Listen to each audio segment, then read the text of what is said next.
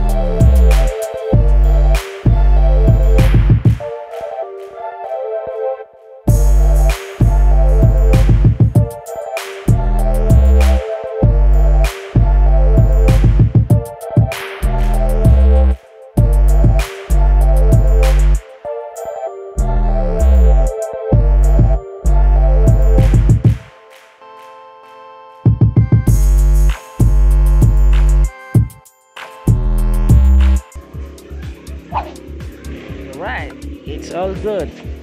But if it still doesn't fix, as you can remember, there are 3 remaining RAM containers.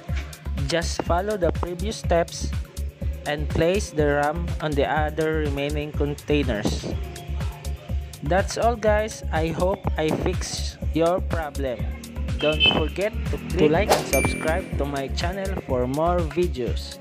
Thank you.